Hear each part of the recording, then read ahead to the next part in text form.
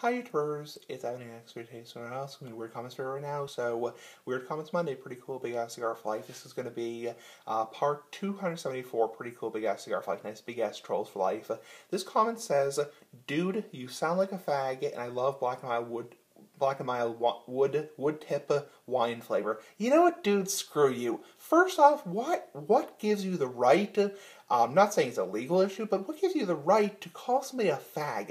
And that's a really mean, derogatory, hateful word. Not talking about like fag like cigarettes, like like the English term, the British term, like cigarettes. But it's like calling me FAG. It's like on YouTube. I'm not gay for last time. Yes, I'm not ripped, muscle, six-pack, 16-inch bodybuilder. But neither am I like this little sissy, girly Mary, whatever. It's like at a certain point, I'm not gay for last time, and I think more likely than not, the more likely scenario is he's using the word FAG as a put down. He's not really, I don't think he really thinks I am gay. Maybe he does.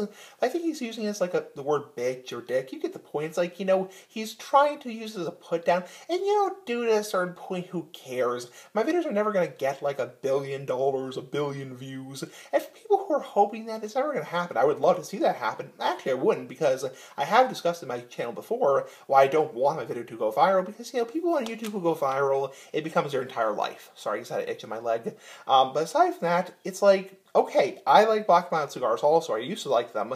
It's like, I like the Black and Mild wood tip wine flavored also. It's like, but why do you call me a fag? It's like, what comes off as gay? Is it the higher pitched voice? Is it the longer eyelashes? Is it the big ass cigar for life? I don't know. It's like, who cares?